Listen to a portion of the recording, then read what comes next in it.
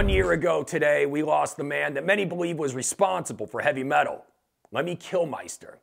Lemmy dedicated his life to rock and roll, and for that we're all eternally grateful. One of his many mottos was born to lose, live to win.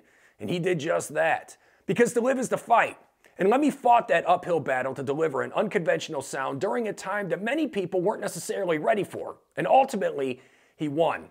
There are so many Lemmy quotes floating around out there, but my personal favorite is, "Integrity is everything to me. I will not die ashamed. I will live on my deathbed knowing that I gave it my best shot, and everything else is meaningless to me." Thank you, Lemmy. You are missed.